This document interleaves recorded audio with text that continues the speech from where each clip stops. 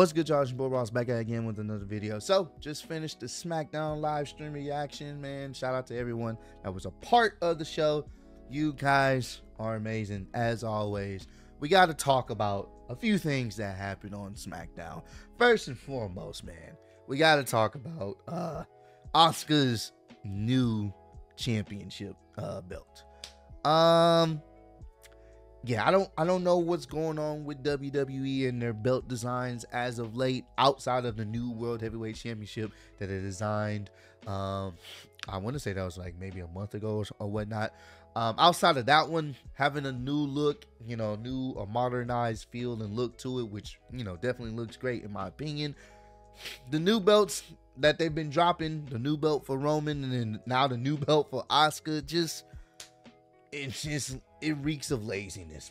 Are they ugly? No, by any means they're not, but literally all they did was added gold to it. That's literally all they did for Asuka. They just added gold to the back plate, and then that's it.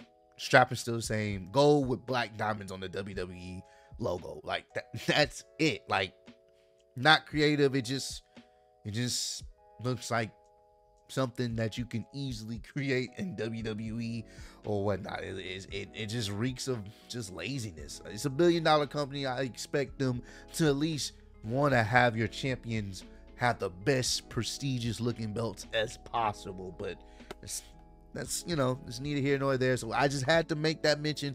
That belt literally looks not that much different. They might as well have just kept Asuka with the Raw Women's Championship, but obviously I'm sure they're trying to switch it up in a way where it's kind of a weird roundabout way to now not have to call it the Raw Women's Championship or whatever. I don't know. It's just lazy. That's my personal opinion. Y'all let me know how y'all feel about the new design. It's not really much of a new design. It's the same belt, just put gold on the back.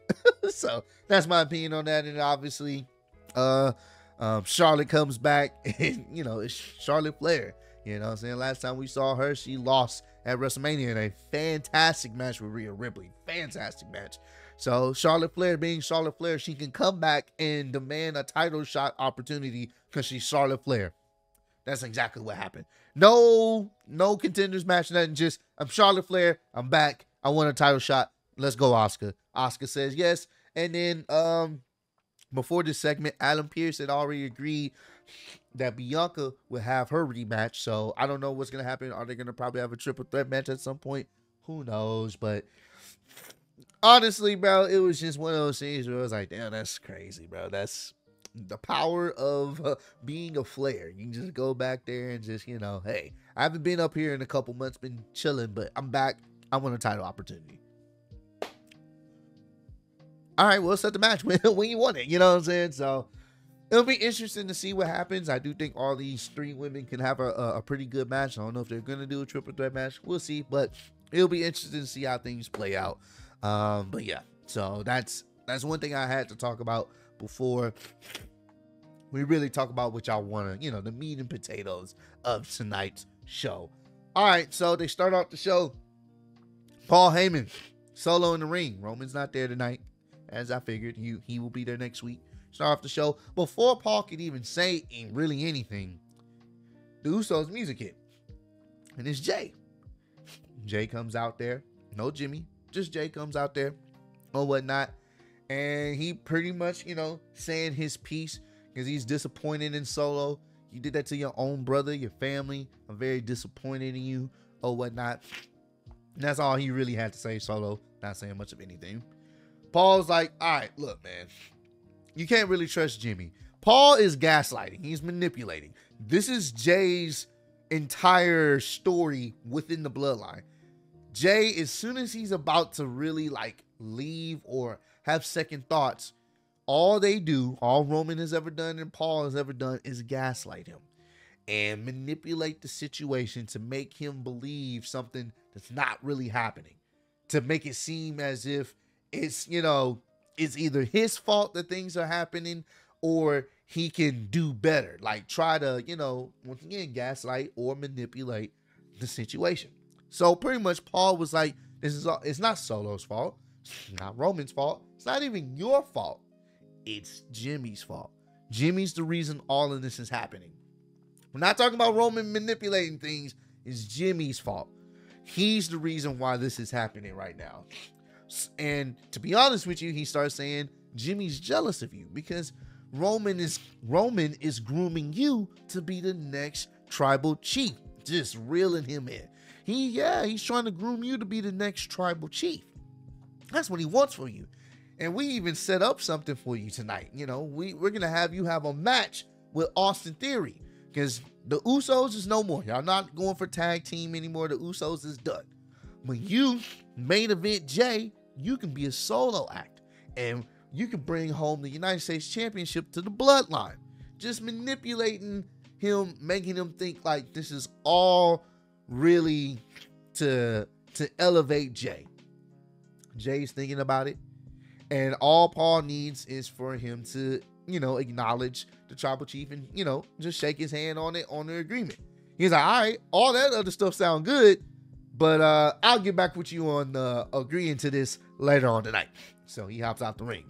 Like, all right, cool. Jay's playing the field here. He's being smart about it. They go into the locker room.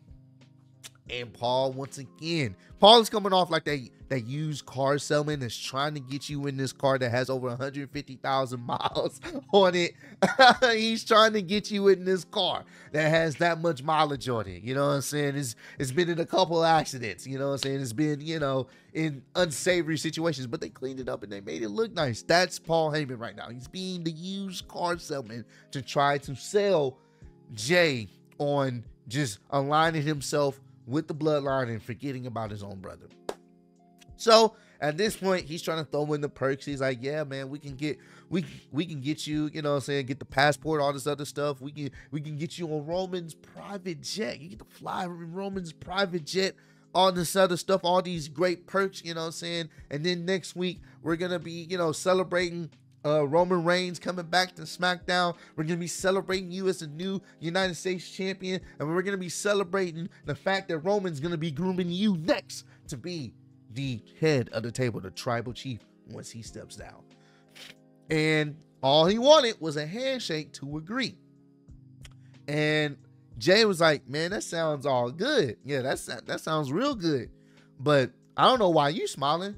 Because, if I'm in, then you gonna be out. You know what I'm saying? Like, pretty much, I don't know why you smiling. If I'm in, if I'm gonna be in the bloodline, you gonna be out. You know what I'm saying? Like I don't know what's going on here. What you happy about? I like that. Like, if I'm in power, you done. You out of there. You know what I'm saying? So we get to the match. Pretty good match between Austin Theory and Jey Uso. Cool to see him in the main event in a solo capacity a little bit. And the crowd was pro Jay all night. Crowd was definitely pro Jay. Even with him making his decisions on shaking Paul Heyman's hand, crowd's like, no, don't do it. So we get towards the end of the match. And I like to call them pretty zesty. Because that's what they pretty much are. They're definitely zesty characters on WWE television. But they have lined themselves with Austin Theory. I forgot about that. Like, I want to say last week before last. So they came out there to help Austin Theory after the referee bump or whatnot. Because pretty much Jay had the match won. Jay had the match won, but the referee was knocked out. They come out there to attack him while the referee's down. Pretty zesty. And then Jimmy comes out to help and even up the odds. But then Solo comes out and attacks Jimmy Uso, and he's about to hit Jimmy with the Samoan spike, but Jay stops him. Like, no, what are you doing? Then Solo pushes Jimmy out the way. He pushes Jay out the way in retaliation, and then Jimmy's about to hit Solo with the super kick. Solo ducks it, and then Jay ends up getting hit with the super kick from his own brother Jimmy. It was an accident. Then Jimmy ends up trying to throw Solo over the top rope, but it didn't happen. So he got caught up on the middle ropes and he had to kick him out the ring. Then Jimmy dived to the outside on top of Solo or whatnot. But ultimately, that distraction was able to cost Jey Uso in winning the United States Championship as Austin Theory pinned him for the 1-2-3 victory. So Jay, unfortunately, is not the new United States champion. So after the match, Jimmy's like, trying to console him, my bad. And then he ended up pushing Jimmy away. Then he ended up walking up the ramp, and you see Paul Heyman and Solo just looking. And he's just kind of like over it. He just waves off Jimmy. He just walks up the ramp. And then you can see Paul Heyman pretty much on his phone. Well, pretended to be on his phone because his phone didn't light up. It was like, hey, Siri, call Roman Reigns. So it looks like Paul is kind of like, once again, still trying to pull the strings. Like, okay, this is good. This is the outcome. Even though Jay didn't win, it's the outcome he wants, because he wants Jimmy to be by himself and seem like he has no help. And he's alone, like pretty much outside of the bloodline. And it looks like Jay, or they're implying the story that maybe Jay will side with Roman here. So we'll see how this plays out these next couple of weeks. I know next week Roman's going to be there, and he's going to want Jay Uso's answer. So it's going to be interesting to see how they play this out and stretch this out all the way to Money in the Bank, because I still believe the Money in the Bank main event match will be Roman and Solo versus Jimmy and Jay Uso in a tag team match. So we'll see how it plays out, or maybe it'll be something else. Who knows? I'm very interested to see how this plays out. So comment down below. Let me know. How did you guys feel about the new women's WWE championship that Asuka was awarded? And how did you feel about the design? Do you like it? Do you not like it? Also, let me know how y'all feel about this Jimmy and Jay storyline right now. Where you think things are gonna go? Are you enjoying it? Because I know I am. But I appreciate all the love and support you guys showing on the channel. Road to 150K. I'm still your undisputed YouTube wrestling champ of the world. Appreciate y'all kicking me. See y'all next one. Peace.